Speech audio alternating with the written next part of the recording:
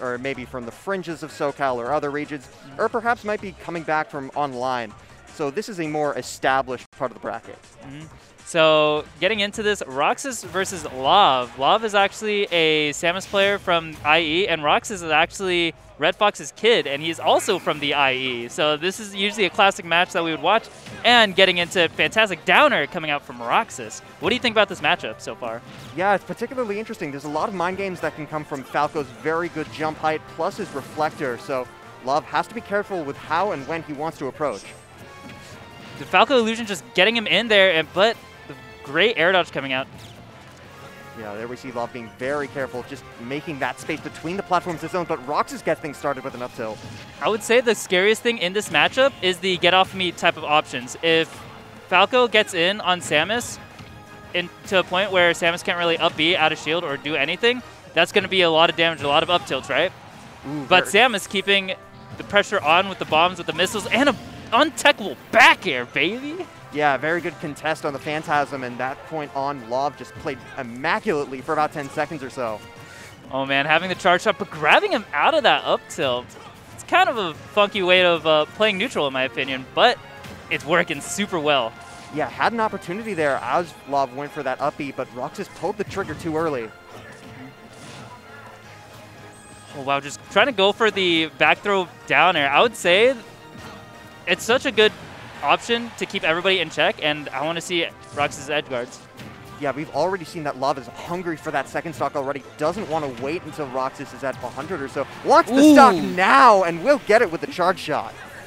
Dude, that was a fantastic snipe, but calling him out with the up smash. Roxas is still in the game. Fantastic parry, but nothing out of it. Yeah, full stock in the lead, though, and LAV already chipping down onto Roxas' final stock. This is looking very grim. Ooh, I would say Roxas is still very much in this. It's Falco. He could do a lot of comebacks. His combos do super, super well. He could kill really early, but getting in is the big, huge problem with Falco, because Falco, you could beat him by doing one of three things. You could either outbox him, you could outspace him, or you could do his thing but better. And backer trading, LAV up a game. Yeah, simple but effective game plan for LAV. Saw that Roxas was really eager to get in multiple times, caught multiple rolls in, multiple hasty Phantasms. And when you can't even get a combo started going, you're not really going to get off the ground as Falco. I really want to see if LAV's going to switch, because he also has a Kirby, in my opinion, that's a lot more aggressive. But instead, Roxas opting for the King K. Rool. He plays actually, I believe, 4 characters. Banjo, K. Rool, Falco, plus Rob. Yeah, and when you think about this switch from Falco to K. Rool, a character with a completely different game plan, character that might, of course, you're playing against Samus, so you do need to get in either way, but you will have different ways of doing that.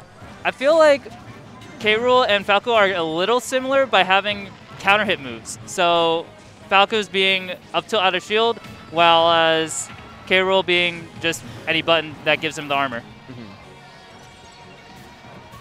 Just trying to suck him up right there with that neutral special, but nothing coming out of it right now.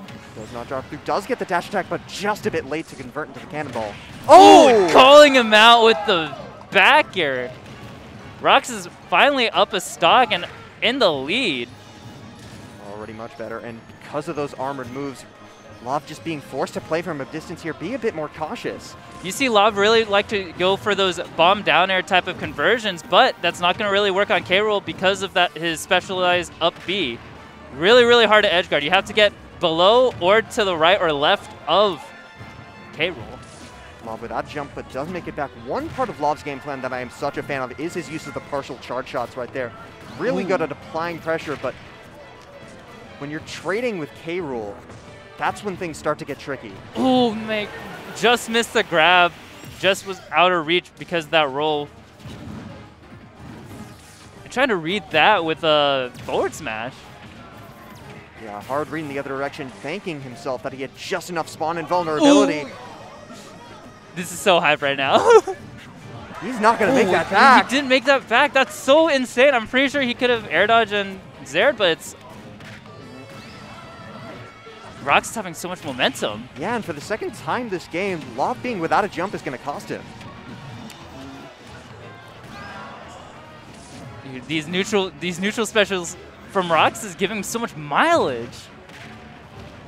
Armor's right through the weak missile as well. Look at all these projectiles coming out. It's basically we're playing dodgeball on the on the playground again. Roxas just staying grounded, getting below the Zair. Fantastic back throw, getting some stage control, seeing if he could read the high recovery again. Nothing yet. Fantastic downer, get him off stage again. LAV now just stuck in the corner, finds his way back to center. I would say what Roxas could do is he could play a little bit more passive. He doesn't really need to approach, but Samus is really, really scary if not approaching either. No, you're one stock in the lead. All you need is a single grab. Even a weak aerial might be able to do it at some point. Actually, a sour spot backer could kill right now for Roxas. Tries to read that, up tilts, nothing just yet. Tries to forward air. But now LAV having all the momentum back in his favor. Up B, 91%. Yeah, threatening the comeback now. Just has to get on the other side of the blunderbuss. Oh yeah, these bombs doing so much damage, just keeping Roxas off stage for a long, long time. Oh, he gets it! Oh, he gets it! Roxas, that neutral special is so good. He's been utilizing that the whole time to call out Samus's jumps, and especially to call out Samus just standing there and trying to read with the up smash or with an F smash. It's crazy how good he is. They say Smash is a game of inches, and nowhere was it more apparent than right there. You saw how close he was to the blast zone. Exactly. Just that small little misspacing trying to read him with an up smash. Nah, you can't do that. I would say what LAV should do is instead of setting up for the bombs, try to go for a back air or a forward air that hits below or right next to Rool. Yeah, and going straight for that blunderbuss again, relying on the same tactics that just won him game 2. I've noticed, actually, these full hop down airs are really, really good for Rool. It's really fast, it takes up a lot of space, and if he does miss it, he still has stage control. But you see LAV playing a lot more aggressive now. It doesn't opt to sit down and wait for charge shots, but proactively came out with the forward airs, came out with the up airs, and tries to bomb him even more at the ledge. Yeah, but there's only so much times you can get out of jail with screw attack. Oh, almost gets the spike with the up tilt, but down tilt, keeping him off stage, and the mini charge shot not going to be doing it. 169. Yeah, couldn't. Oh, that's a forward smash. Oh. Wasn't in a position to snap directly to the ledge, but that time the screw attack going to get the job done. Fantastic job from LAV. That move is unstaled. He hasn't been using it that much this game, so he's able to use that as a pretty good kill option, or a get off me option still. Yeah, vast amounts of coverage from LAV here. Roxas just going to fair out the corner. Just losing on the missile game right now, but it's okay getting Samus off stage, seeing if he is going to high recovery again, roll in screw attack. So much mileage off for LAV. Yeah, but every time Roxas is just going high with a blunderbuss, you're seeing LAV attempting to get on the other end of it. Sometimes he has the space to, but sometimes just doesn't. And you can kind of see the weakness of the blunderbuss because it's a really good move, kind of close up to try to get the suction command grab. But, you know, if they're a million miles away with a missile or a charge shot, you can't really do anything about it. You're in stun. Yeah, force the jump with the missile and go straight for the read with that fair. Great conditioning from LAV. Ooh. Hitting him with the neutral special again, but 161. Samus is actually a really, really heavy character. I would say a back throw could kill at the ledge, but fantastic nair and a down tilt conversion. 175. But at the same time, all Roxas has been getting is these neutral Bs and side Bs, so it's really been staled out right now. Yeah, when you have a way to deal with blunderbuss and crown without even having to approach that much, it's just so valuable in this matchup. That should be the stop. Maybe Roxas just wanted to get that just because, you know, that's his favorite move too. I'm guilty of that. I like to use moves because they're my favorite moves sometimes. Going high above the ledge once again.